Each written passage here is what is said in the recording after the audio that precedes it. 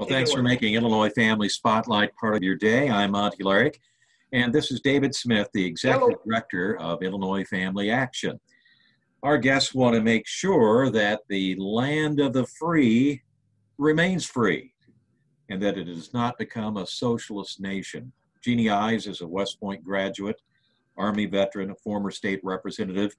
She's a conservative Republican and a candidate running for Illinois' 6th Congressional District. It's a congressional seat now held by Liberal Democrat Sean Casten.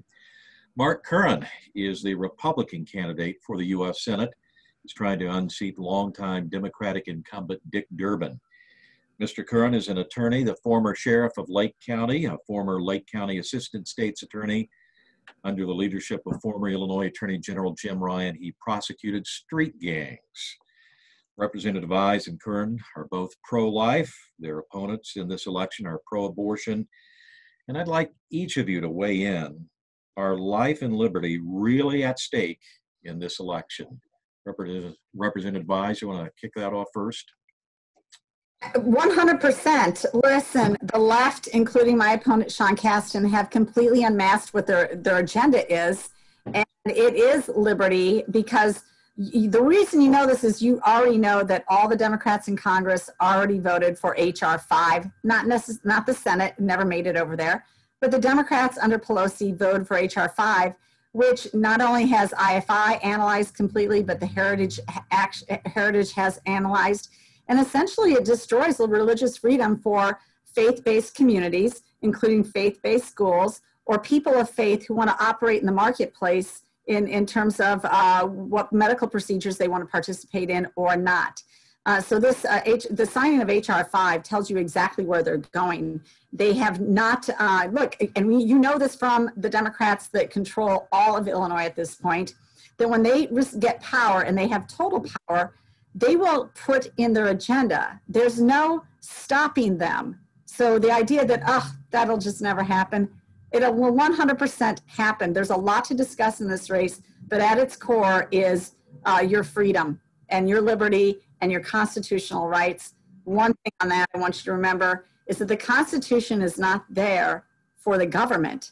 The Constitution is there for you as an individual.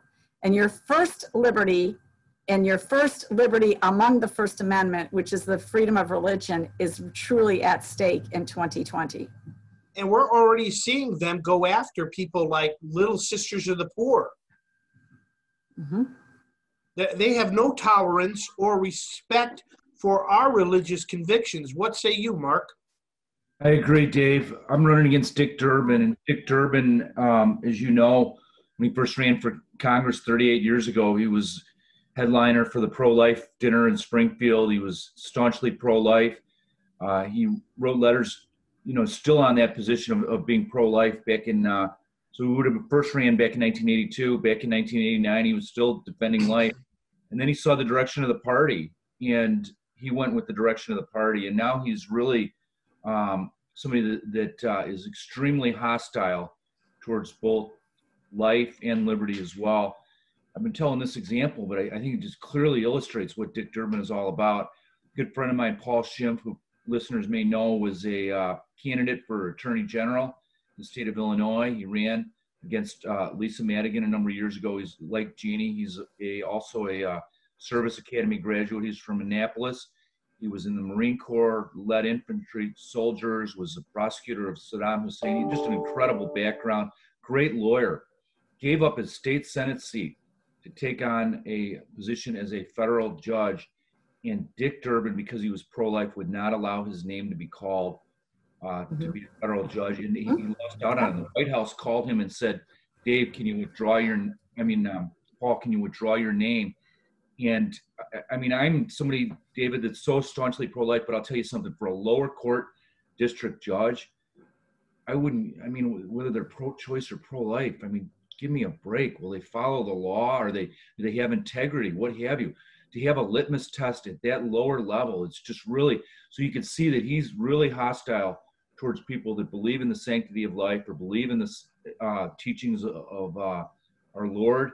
That we're going to have to choose between making a living or following our faith. With Dick Durbin's world, you can't have both. You're right. And Sheriff, as you point out, if they have a litmus test for this lower level judicial appointment, goodness gracious, they're going to extend that to other areas. Absolutely unbelievable. And you know, you're 100% right. You're going to see that it's just going to be push, and that's going to be their agenda. I mean, here's a guy that, like I said, you know, way back, he ran. Here's what an opportunist he is. Back, you know, years ago when he first ran, the Democratic Party, they had a lot of pro-life. And if you were Central or Southern Illinois and you were a Democrat, you were probably pro-life. And so he ran as the pro-life candidate. And then as the party moved, he realized that ultimately what I want is power, and therefore I'm going to be pro-choice. And then if I'm going down, everybody else needs to go down with me in this, you know, immoral worldview. Well, you also see it in the fact that they want to overturn the Hyde Amendment, Jeanne. Oh, so, you know, actually that's the seat you're running for, isn't it? It's the former Henry Hyde seat, Peter Roskam seat now, hopefully going to be soon the Jeanne Ives seat, that will uphold the Hyde Amendment. Well, you know, specifically to my candidate, he has stated that he would love to be the deciding vote to end the Hyde Amendment as he sits in Henry Hyde's legacy seat. So this is a man that doesn't only just want what he wants to be very vindictive about it and wants to basically take a punch to Christians on taxpayer funding of abortion, which has been planned since really Roe v. Wade. It was kind of a truce to some extent in this really vitriol debate, is that you're not going to make taxpayers pay for it. Well, Sean Casten's having none of that. He'll have you pay for everything and more.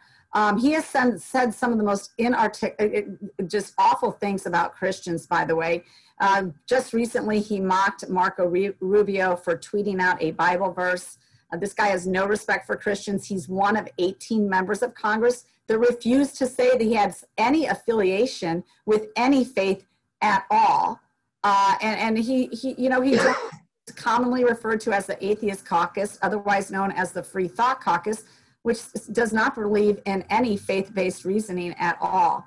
His family is contributors to the Center for Inquiry, which you know supports euthanasia and other anti-Christian measures. So I'm running against somebody who does not recognize faith in the marketplace, in government at all, as having any role. It is a complete abandonment of our core founding principles in this nation. So, you know, not one nation under God, but maybe we should rename that caucus the Humanist Caucus, huh? Yes. One nation under the state. Jeanne, you know, for years, the people, the voters in the 6th district elected and reelected Henry Hyde and then Peter Roskam, and then the blue wave came in. Mm-hmm. What happened? And can you turn it around? Well, 100%. We're going to win this race, and it's going to take people of faith and people who care about their tax situation and people who don't like self-serving politicians. And you may fall into all the categories or only one, but regardless, you need to vote Sean Casten out for the future of your kids. Look, this is a guy. Whenever there's a problem that he sees that needs fixing, his only solution is a new government program backed up by massively more taxes. And for example, the Social Security, everybody knows that Social Security is headed towards bankruptcy by about 2036. The Democrat plan, which Sean Casten signed on only a few weeks after being inaugurated, by the way, and taking his oath of office, the plan that he signed on to raises your Social Security taxes 20%. Yikes. A solution? No, we need to reform the system for new employees coming in, and we need to protect it for people that are currently there. But to tell employers and employees you're going to be paying more to a failed system that only extends the bankruptcy deadline by 9 years is not a solution. It is the opposite of a solution. It is taking hard-earned money out of the pockets of middle-class families who really need that money. Every solution is a tax solution with that man. Taxpayers should be frightened to death of this guy, and it's detrimental to families. And you are the Family Institute. the Illinois Family Institute, you are more than just faith. You are all of it. You care about education and taxes and the whole, everything that families have to deal with. So when it comes to faith, family, and freedom, Jeanne, especially religious freedom, how important is it that members of our churches get out to vote up and down the ballot? Don't stop at the top with the President of the United States, but they go throughout the whole ballot.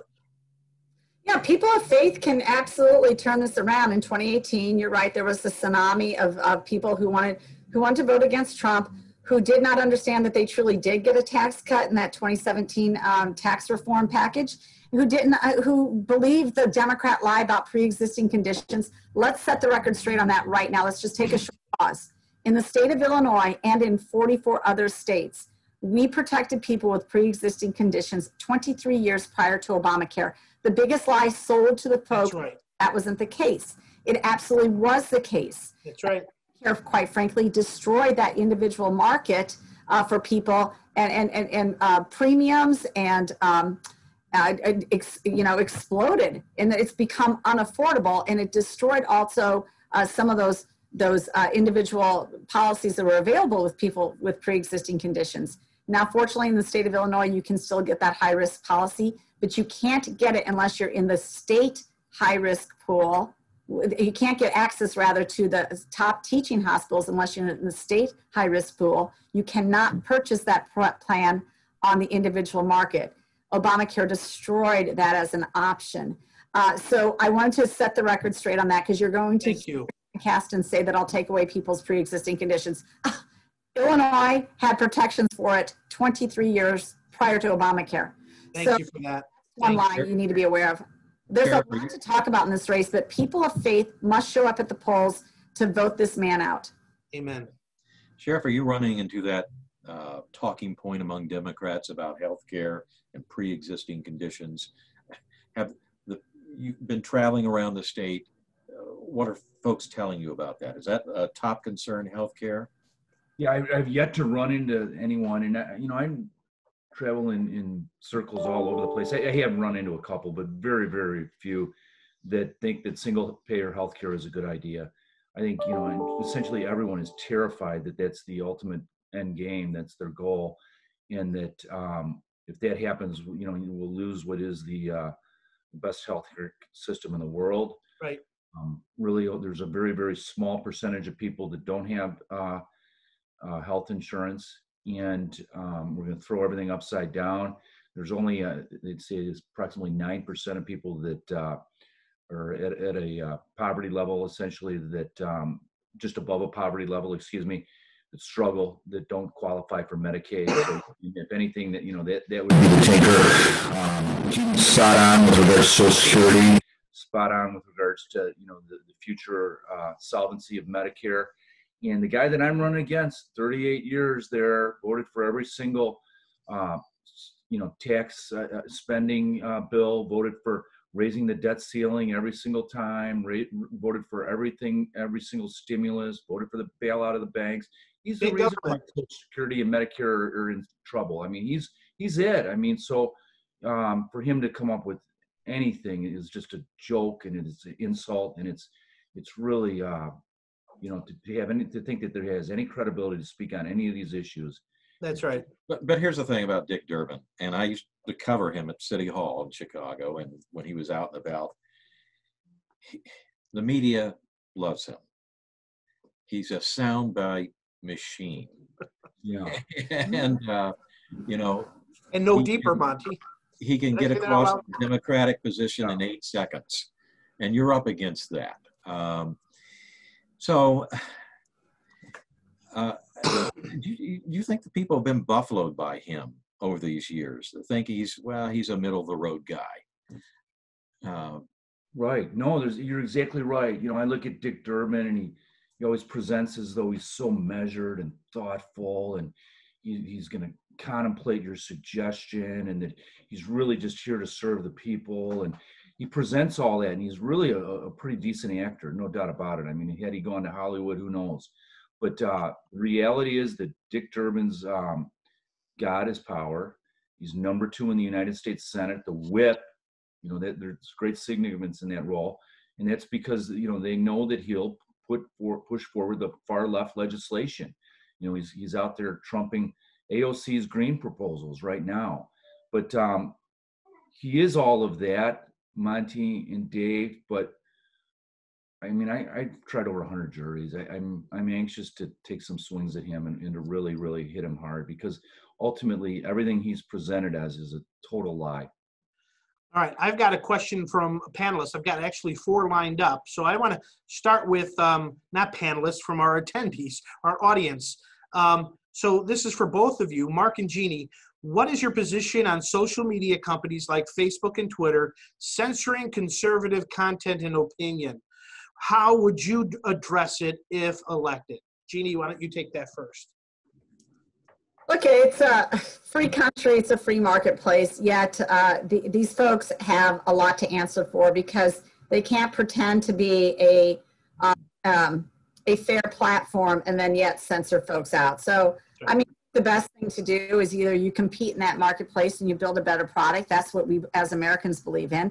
I wouldn't go so far as to say that they're a utility that needs some antitrust protection. That bothers me a little bit to go down that road.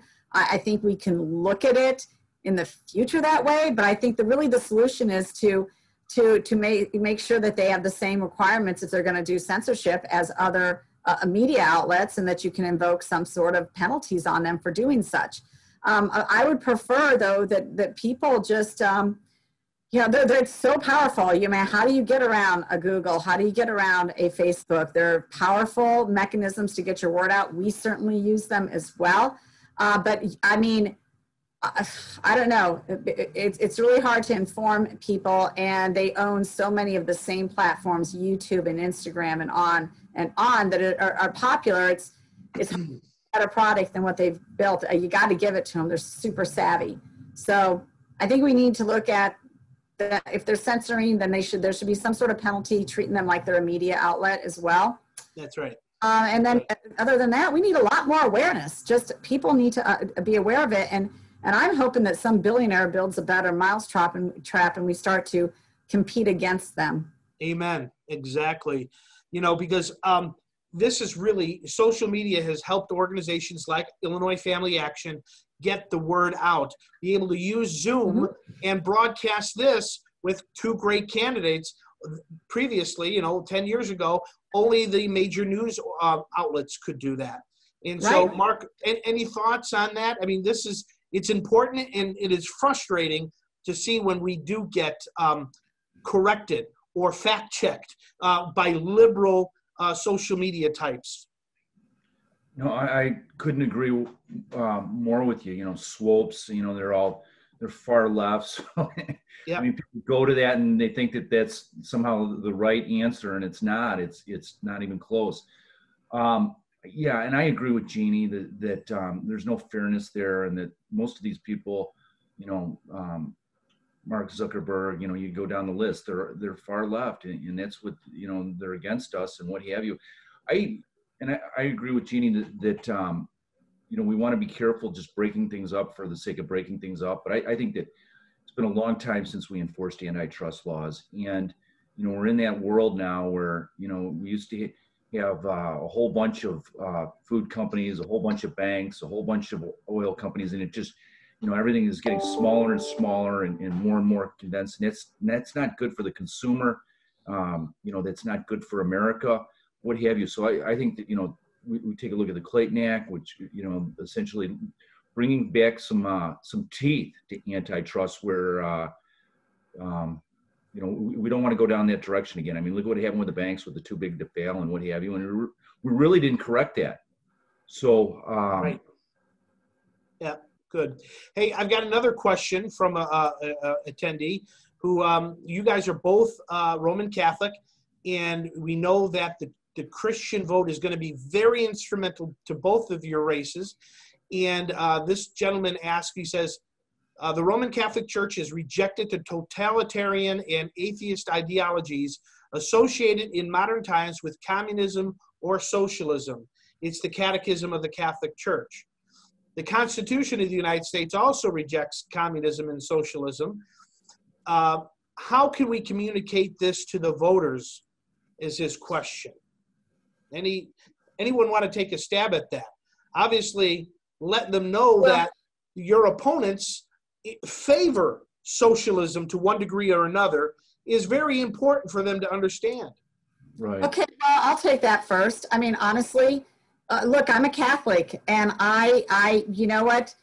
We do not, I believe, have as strong as faith leaders as the evangelicals and some of the other faiths that will willingly speak up about political situations and candidates and their choices and remind people of our rich legacy from Pope Leo, who wrote an encyclical about this, the threat of communism and socialism, but also wrote about worker rights, by the way, and property rights, which are the foundation to owning your. So we have a long history of supporting capitalist societies and expecting our business owners to also be generous and fairly and treat their employees fairly. We have a long history of doing that. It seems that lately, though, the Catholics, especially under Pope Francis, honestly, has become very liberal in their mindset. And so we do not speak out at the pulpit. I want to give you hope, though. I think everybody should be well aware that Catholic vote has ponied up about $9.7 million to help elect Trump. So some of that residual effect will feed into our races as well. I think Catholics are largely unaware. They want to be like many evangelicals or people of other faiths, Muslim, you name it. They want to appear to be very generous and non-judgmental to their fellow man. But there's some places on policy where you just have to put your foot down and say that is not right. So we'll see how this lands, but I firmly believe that it's going to be people of faith that are informed through their faith leaders that are going to help bring this election home. Thank you. Good. Yeah, I mean, I think, sharing the spotlight here today with Jeanne, who was the one that fought Bruce Rauner against taxpayer funding of abortion, is an honor for me, because ultimately that's, huge. It is our liberty. And as Jeanne said, the Catholic Church is so divided right now. And, for faithful Catholics, they always say that the evangelicals are much more Catholic than, the bulk of the Catholics,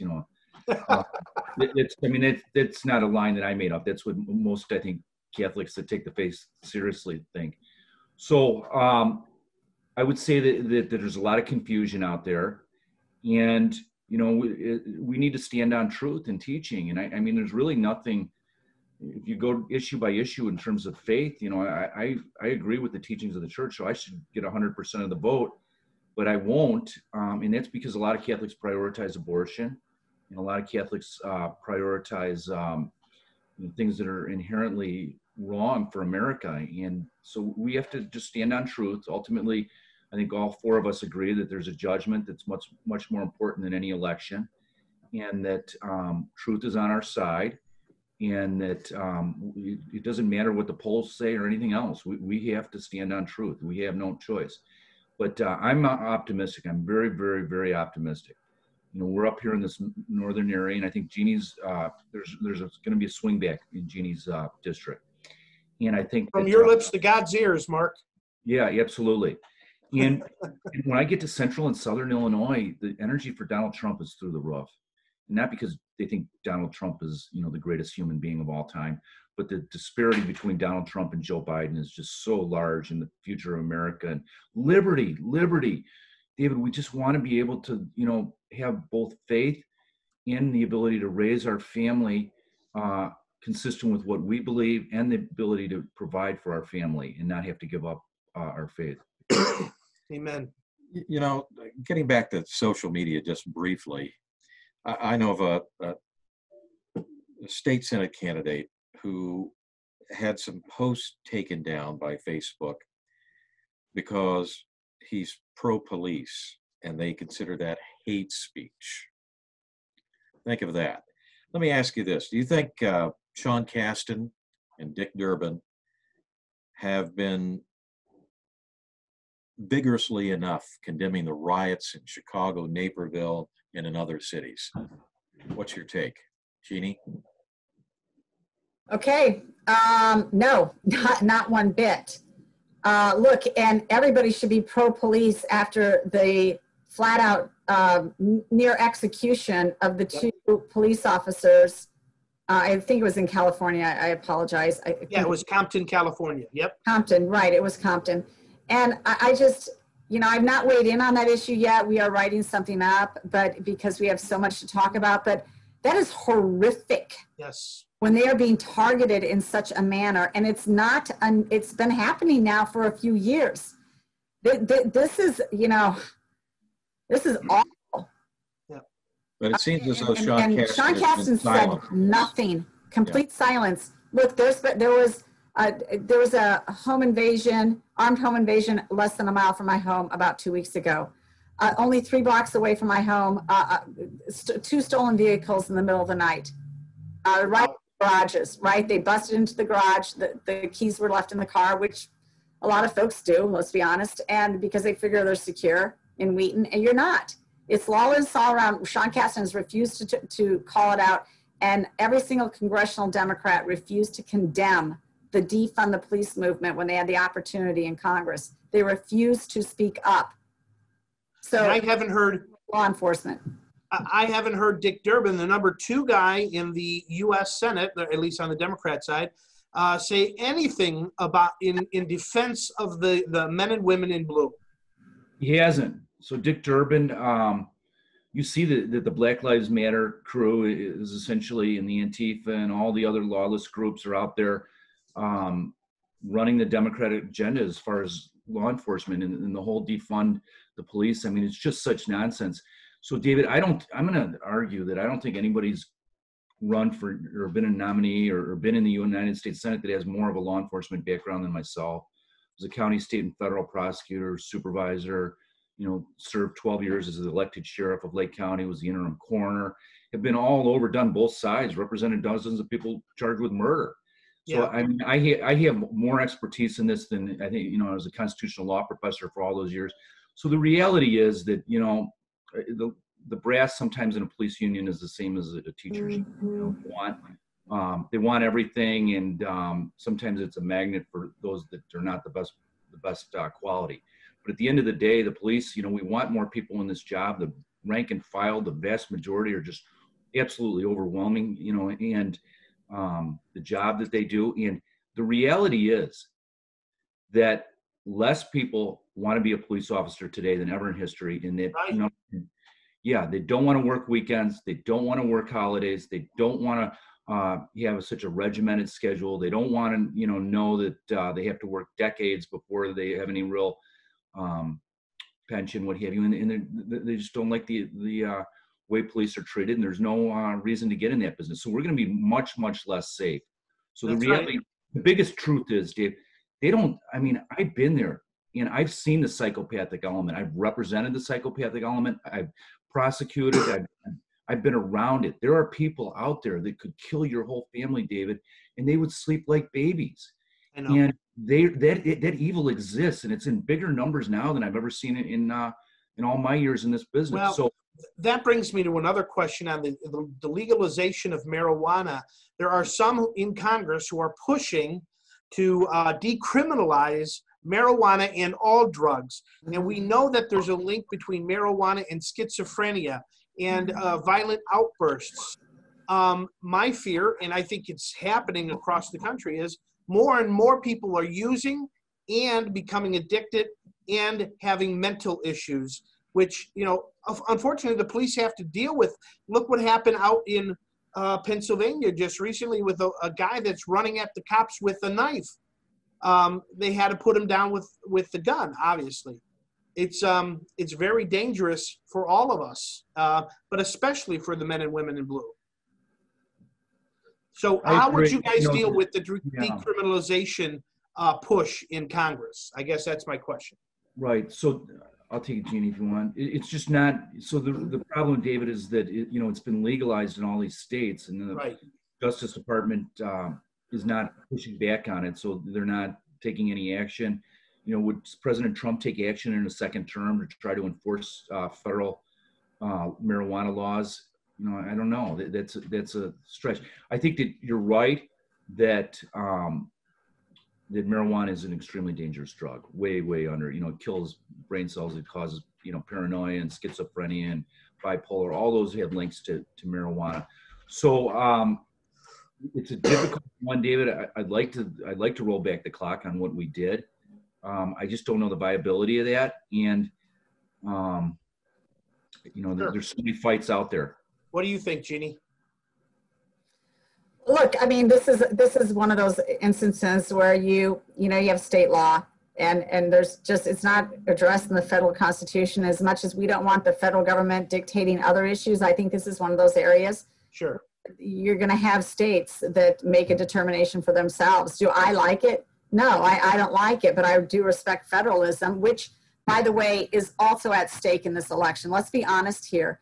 It's much easier from a Democratic viewpoint to control 1/2 of 535 congressmen and senators than it is to control every single level of government at the municipal and state level. And so their preference is really to take control and then to federalize many things that we take for granted as something that locally you decide, whether it's in education, whether it's in policing. I know there's a comment up here about the Police and Reform Act that the Democrats put forth. Look, I am not in favor of federalizing everything that we do, whether it's policing, crime-free housing, zoning, and 5G technology, educational stuff. I believe in local control, and most people do. And thank you. That's good. I got to be, consistent here to some degree. Yes. I find it harmful to have marijuana. I think people are going to wake up to this and wonder, wow, what the heck did we do to our children? Yeah. And I think Jeanne spells it out perfectly, David, and I would agree. And that's a problem with me going to the Senate and picking up on that fight. Essentially, the 10th Amendment, the Reserve Clause, expressly states those powers not expressly stated in the Constitutional Reserve for the states. And it really spells out police power as one of those that should be left to the states.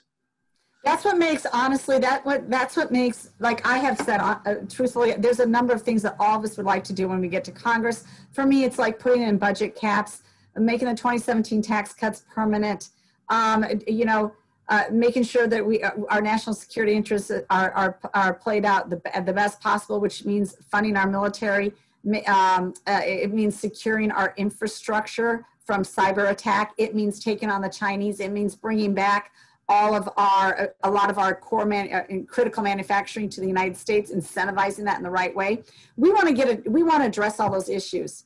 But you can't almost do anything in this country until you address the issue of law and order. Unfortunately, that is truly a state and local issue for which the federal government only has limited access to play into. I mean, can they do something? Absolutely. But should the federal government be prosecuting Antifa?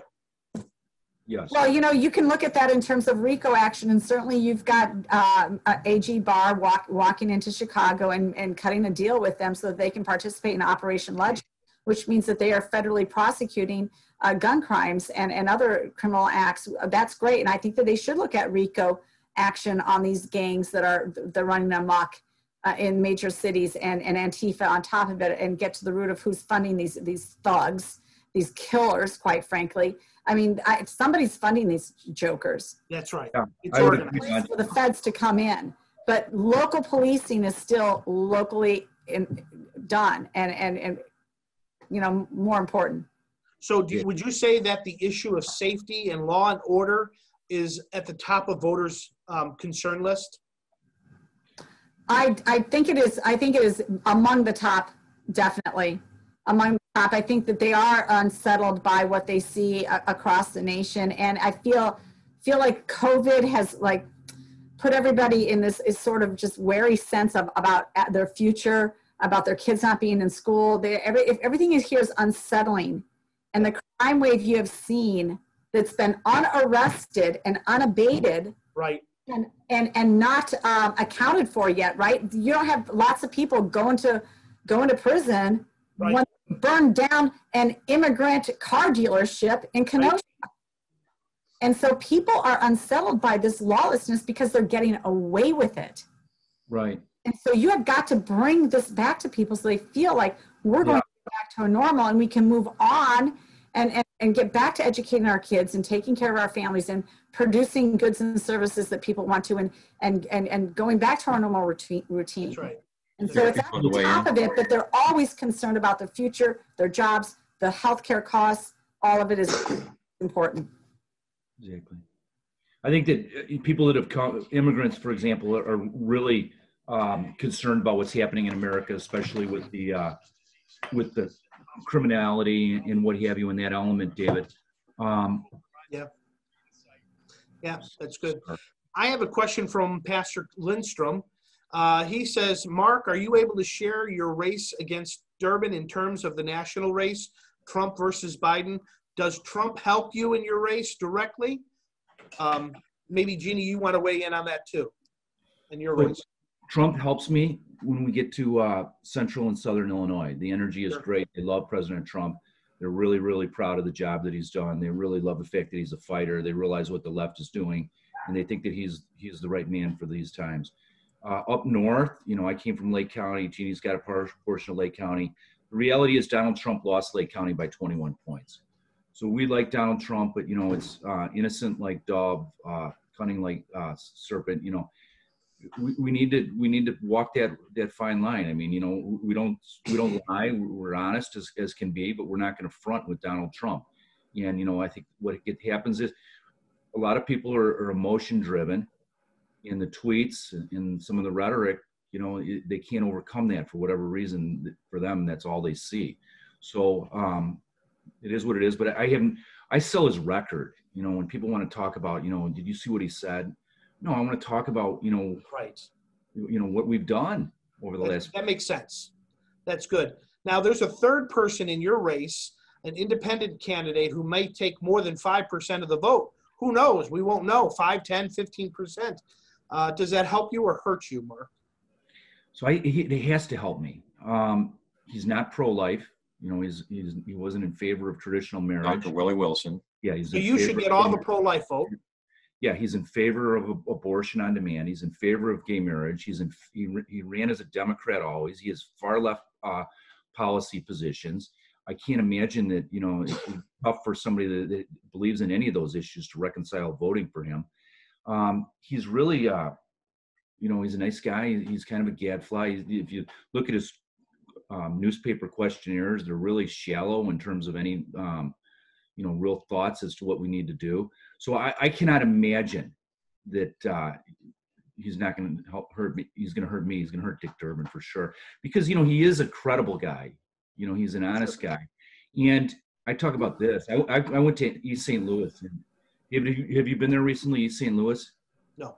So having lived in Chicago, and you lived on the south side of Chicago, I lived on the south side of Chicago. We've been through all the projects, and even when they're all the high-rise buildings, and the projects were a lot worse than they are now, East St. Louis blows them all away in terms of just poverty. Poverty and just the decrepit nature of the city. And you can drive down a street block, and you will have structure after structure after structure that went up in flames decades ago and was left to lay in that condition, still lays in that condition. That's his hometown. That's where he grew up. That's where his parents were from. That's where the teachers, that molded him. So everybody knows that he's done nothing for blacks, and there's no reason why they'd vote for him. Okay. If elected, will you be taking, both of you, a tougher stand in your offices on China than Sean Casten and Dick Durbin? Is it time to decouple from China? So we were asked to rank threats, and I put China even ahead of radical Islam as the number one threat to America.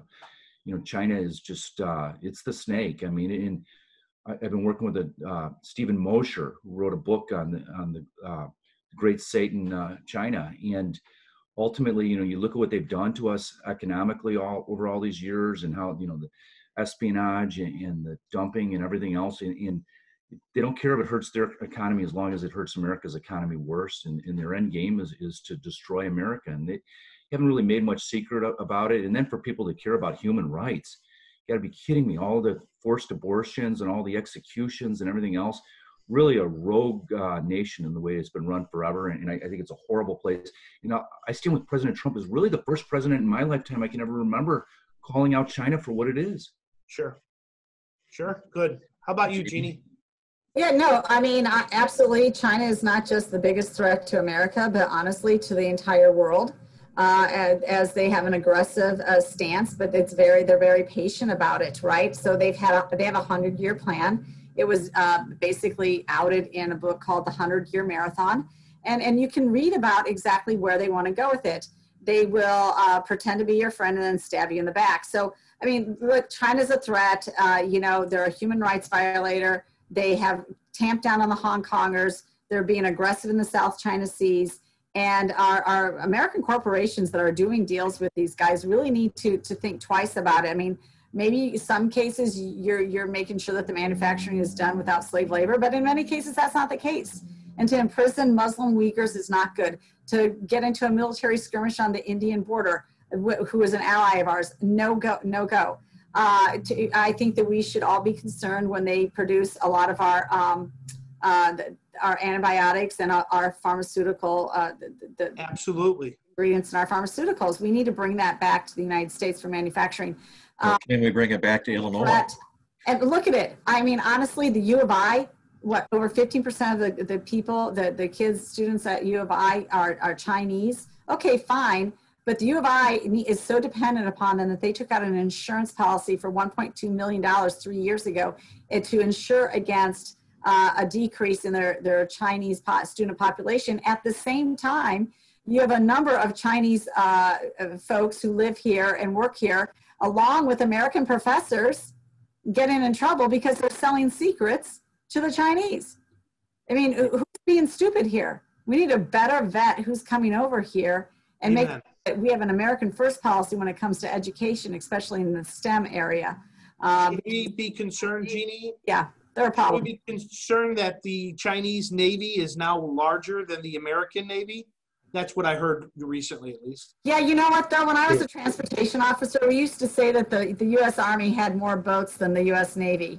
So, you know, what does that mean? What is the type of vehicle facility? I mean, a lot of this stuff is it's like, you know, you have, how many more times can you blow up the world with the number of nukes you have? So it's how you can deploy them, the number of trained soldiers. I think it's a concern. We definitely need to compete militarily. Do we need to compete boat by boat by boat? I don't want to get into that race. I don't know that that's the case. We need to have the most sophisticated technology, better than they do. I think that the future of, unfortunately, to some degree, armed conflict will be determined in who controls space. That's why, you know what, some of what we're doing with the Space Command and that President Trump started is something that we need to compete in, because if they can control space. And the other critical thing here is, like, if the cyber warfare, which could literally shut down our electric grid, is a very serious concern. To secure and protect that is of utmost importance. All right, I've got another question from an attendee, and then maybe, Monty, we can go into questions about education choice, because Jan Monday asks, how are you addressing the Educators Union in Illinois? I am studying to become a licensed teacher, but I am firmly Republican and can't support their stance against Trump. I also want to ask about the bailouts for states concerning COVID-19. I don't want to see the states that are doing poorly, such as Illinois, receive a penny of funding to pay debt. I pay enough taxes and they have abused them. Jeannie? Look, there's no way that I'm bailing out the state of Illinois, Kentucky pensions, New Jersey, Connecticut, Rhode Island, California, you name it. It's moral to do such, especially in the light of reform. Look, Illinois is the worst of the worst when it comes to mismanaged states. When we go out to borrow, we're 3 times worse than the next worst state when we look at the interest rate that we have to borrow at. So we're not just one of the worst 5. We are an outlier, okay? And they have. And let me give you a little illustration here very quickly. It was when we were deciding budgets this year, when our state legislators were deciding budgets, we were deciding them at the same time Indiana was doing it, okay? So the state of Illinois, with the Democrat politicians, passed a budget that is 6% higher than last year's budget, which was the highest in the history of the state of Illinois for general revenues. And yet we've had out-migration. And it was also COVID, and they knew they were going to have a reduction in revenue coming in. And they passed it knowing that were going to have a $5 billion hole to fill, and they were hoping for a federal government bailout. What was our slimmer, sexier sister Indiana solution? They decided to pass a budget with a 15% cut. So it's responsible politicians or irresponsible politicians. And there's no way that Indiana federal taxpayers should bail out irresponsible Democrat politicians sitting in Springfield for decades, blowing up the budget. So this is not going to happen. We're not bailing out these bankrupt states or Chicago, which is at junk status, and which, by the way, is really in trouble because their sales tax revenue is going to be down, and they bonded out a portion of their sales tax revenue for the next 40 years, put it in a special fund, and that's going to be the first thing that's going to have to be funded before they use sales tax revenue for any other thing promised to people like services and protection. Good. Monty, go ahead, Mark. Just, I would start with school choice. That, I spend a lot of money to send my kids to private schools. I think that's imperative. And it kills us. We're not rich. So, but I think a lot more people would like to send their kids to private schools. It's just, we don't have a voucher system and of any merit. And, I think that's critical as far as allowing the parents to be able to see that their children get the best opportunity. I think most people that are honest would recognize the fact that the inner city schools have failed.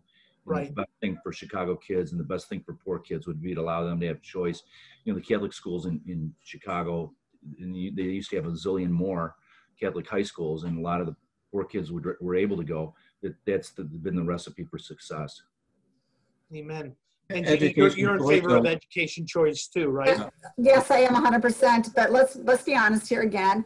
Education is largely a local issue. It's not like I'm going to come in and be inconsistent in this realm. The federal government can absolutely incentivize it through federal tax credits, but they are not to come in and set up federal charter schools or anything like that. This is something that's going to have to come through the community in that respect, but it is a local and state issue largely. And so. But this could also fall under the Rubicon of or the umbrella of parental rights.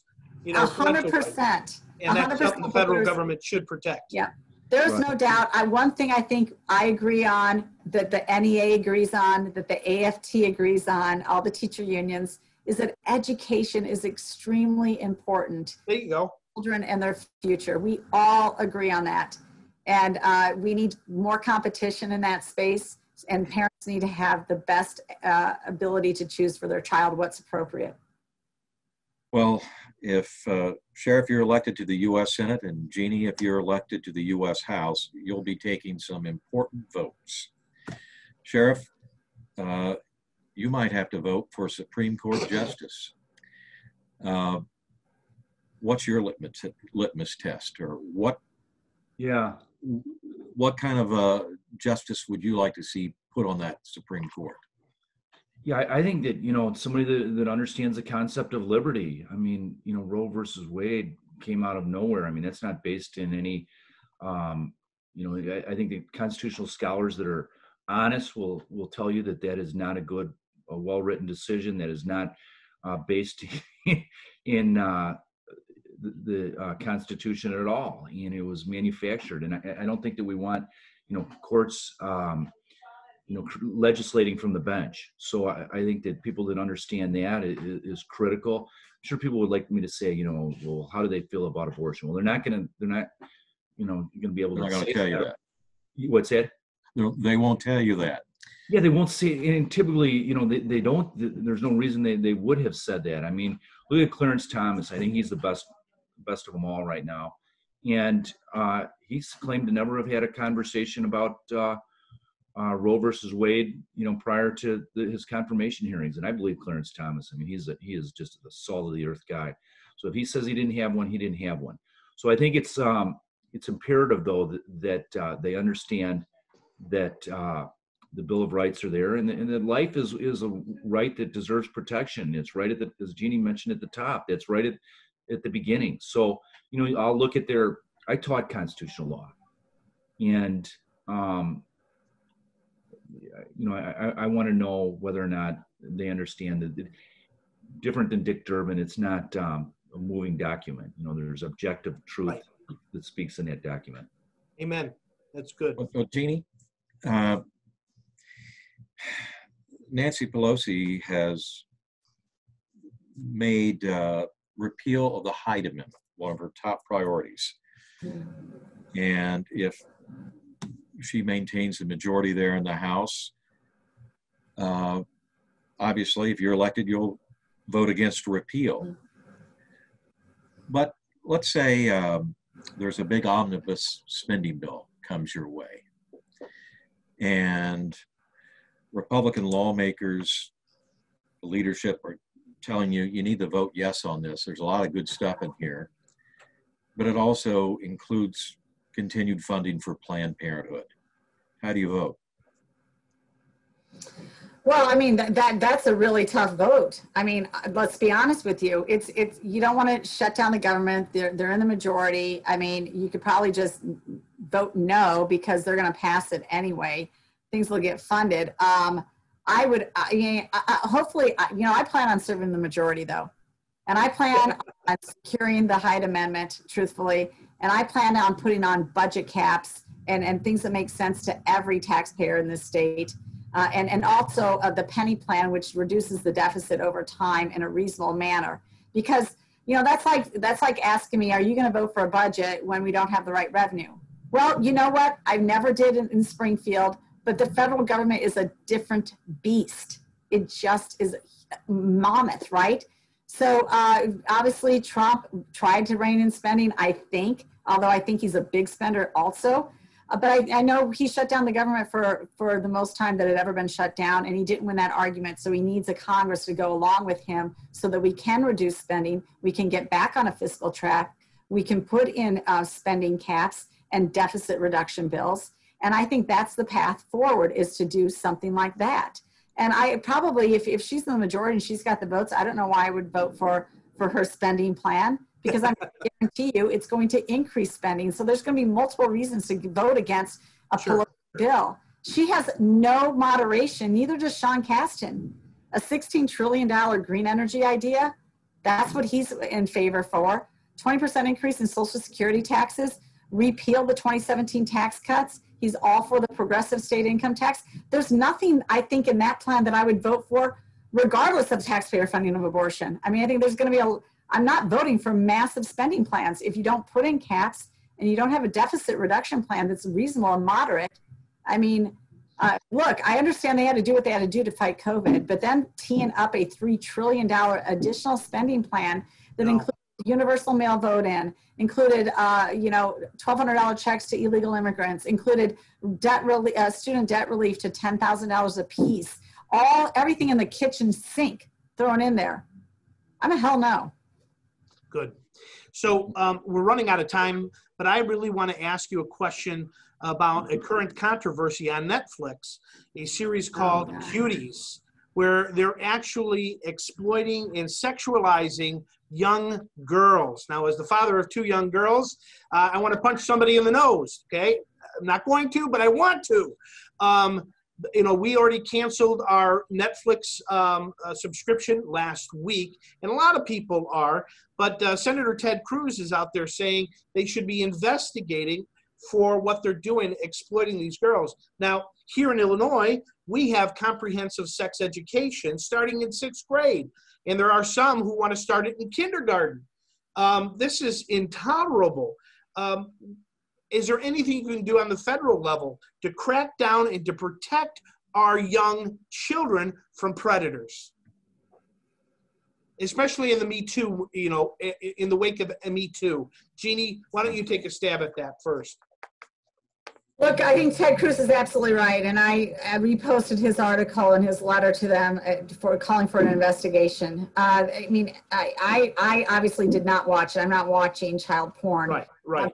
I feel like I know enough about it. I've read enough about it to understand it. And I mean, sexualizing 11-year-olds is just wrong. Even some of the lines that they had to read, which I read about, by the way, it is sexualizing children. It's just not even in the act, it's in the language and everything else. And comprehensive sex ed is a failure. Second of all, it sexualizes kids too at an early age. It's totally wrong. But I'm telling you what, I'm running against a man who has no respect for women. Sean Casten tweeted out the pornographic video of Cardi B to make a joke about the weatherization program. Now you go ahead and look up what WAP means, and then look at Cardi B's video and lyrics, and you'll be shocked that a city congressman thought it was funny to tweet this out.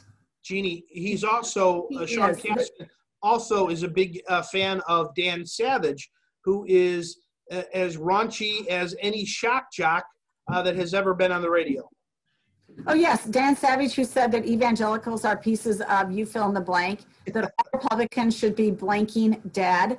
Again, you're back to Sean Casten, who mocked Marco Rubio for tweeting out a Bible verse, and then he doesn't respect women.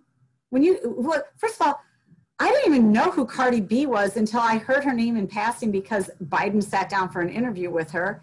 Right. And then to find out that she does all these sexually explicit videos, and then to have my congressman tweet it out. The guy does not respect women. I'm glad you're running against him, Jeanne. Yeah. Oh yeah. What do you think? What do you think, Mark? As a law enforcement guy, you've probably gone after some of these guys. Exactly. So what I would say, men and women equal in dignity, different in gifts. We're wired differently. I have 3 boys, and boys are sexual, and especially at a younger age and what have you. And it's really you're kind of pouring gasoline on the fire. I can say that even from my own, perspective. I have struggles. I think most men do.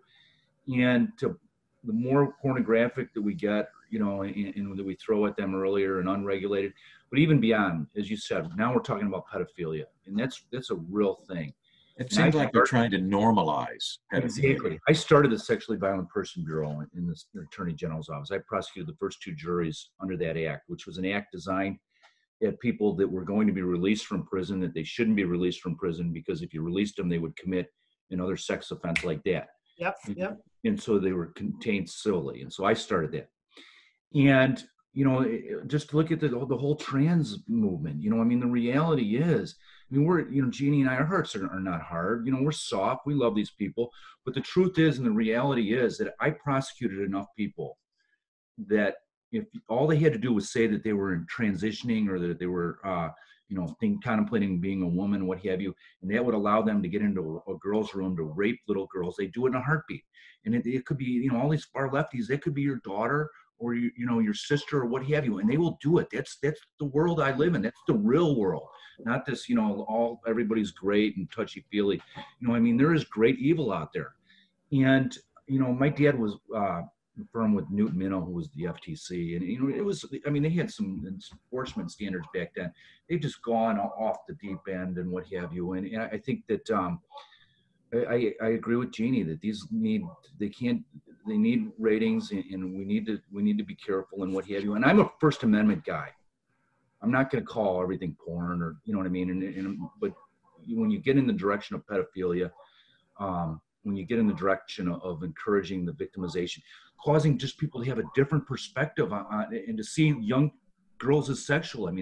This is not without consequences. No, and you know what? Yeah, you young people, young boys that watch this, or even college boys that may watch this, that it affects their way that they see people, and then they're more likely to see young girls as somebody that they would objectify. And there's no end to this. And here's the worst part: 3 boys. It killed me when somebody had to register as a sex offender for the rest of their life and have their picture up on a website like a scarlet letter, and they couldn't live anywhere. I don't want any more people to be victimized like that. I don't want any more boys to be victimized like that. You got to recognize that there's consequences to these. That's right. Well, one of the best things we can do is vote with our wallets on that one and say, I'm not going to subscribe to Netflix anymore. Not as long as they do this kind of series that are objectifying young ladies. Well, we're almost out of time here now, and I was wondering if you can give us your final thoughts before we end our webinar today. So I'll go. Jeanne, Mark, why don't you go first and let the enough to go first. go last. Yeah. So David, go to electcurran.com. I'm telling people, this is a real race. I'm going to get really solid numbers out of Central and Southern Illinois. I was in the Chicago media market for all these years as Lake County Sheriff. So people go, oh, you're a Lake County Sheriff. No, I played to the Chicago media market, and people know who I am. And that's why in the primary, I got, without any money, I still got 70% of Lake County, 60% of DuPage, 60+% of McHenry, 50+%. I clobbered up here because people knew who I was, and a lot of people do. And people still know who I am. And, having been a leader on issues like immigration reform and criminal justice reform and spoken on prison reform and to all these groups over all these years, there is an undercurrent that know who Mark Curran is, know that he's a good guy, know that he's a real deal. Even if we don't agree with him on all these issues, the one thing that they know is that I'm authentic. I'm not Dick Durbin. I'm not some chameleon that's going to lie or tell them whatever they want or pretend to be, oh, good point, real measured. No, they get the real deal with me. And so I have a really solid chance to pull up the upset. Everywhere I go, people tell me, you know what, I think you're going to be the story of the night. And so go to electcurran.com. Electcurran.com. It's time for Dick Durbin to retire. All right, Jeanne Ives. Sean Casten has only been in there for 2 years, but it's 2 years too long. He needs to retire. Yeah, no doubt. Like I said before, if you're a taxpayer, if you're a business owner, if you're a Christian, I mean, for any of those reasons, Sean Casten really needs to be put out of office. Your liberty's at risk. He does not like Christians. Your faith is at risk. But he's going to take your last penny for his big government ideas. And right. Don't doubt it. They will do it. Look, America is the greatest nation on earth. God bless our country. Sweet land of liberty, truthfully. And we have a lot to be thankful to live here in a free country. It can be taken from you. You've seen in 5 months what they've been doing just by shutting down our public schools for really no reason at this point, no reason at all. We have beat this virus. We have medically know how to handle it. Our kids are not at risk. And yet you still see a lot of government control in the state of Illinois when the rest of the states are open. But, the Democrats get in control. They like to control you. And that's not how free people were meant to live. Look, we are very generous people in America, and we want to do the right thing, and we care about each other. We truly do. And I know that that's true in this district. And so your politicians need to reflect that. And they need to reflect solutions that come from the citizenry and not from their fantasy ideas. And so I'm positive about this race. I think people have looked at what the Democrats are selling them, and they say, you know what, I've seen enough already. I'm not going to let you go any further. You put us in charge of the government for a while, we will do really good things on bringing down healthcare costs, on bringing down those deficits, on expanding economic opportunity for our children, and securing the blessings of liberty for the future. So truthfully, if you want to help me out, we need people to donate, to use your networks, and to really come out and volunteer for us. You can go to jeanneforcongress.com and sign up. Thank you so much for your time today. And that's Jeanne, the number 4, Congress, right? No, it's F-O-R-E. I mean, F-O-R, 4. F-O-R. You've got golf on the mind. And Sheriff, your website? electcurran.com. And like Jeanne, I mean, this costs money. We're not going to spend Dick Durbin's money. The Lord doesn't need, he's glorified more, if we don't obsess about money, but we still have money. I mean, it is an absolute reality. We need money. Absolutely. electcurran.com. Well, let me say a quick prayer for you too, and we'll close this out. Heavenly Father, Lord, I just want to lift up Mark Curran and Jeanne Ives to you right now as they run this race. Less than 50 days to go, 6 or 7 weeks to go. And I pray that you give them strength and stamina to make it through the next several months here. And Lord, provide the resources they need, the volunteers that they need, and help them to get the message out to the voters. I pray, Lord, that the church would rise up, would come out to vote. that pastors wouldn't be shy about asking people to vote their biblical values. So, Lord, I pray that you would bless Mark and Jeanne and help them get across the finish line. And we pray that they be victorious on November 3rd or 4th, whatever day the final numbers come in. In Jesus' name we pray. Amen. Amen. Amen. Thank you. Well, and you. also, both of you are endorsed by Illinois Family Action. Oh, It's a that's great right. endorsement. Wonderful. Very, very Thank you. proud of it. Love the Right. organization. Thank you. Good. Right. All right. Thank All you for right. your time. Take care. Well, we'll Thank maybe you. see you after the election when the COVID pandemic ends. That's right. Okay, terrific. Thanks. All right. Take care. Bye-bye. Bye.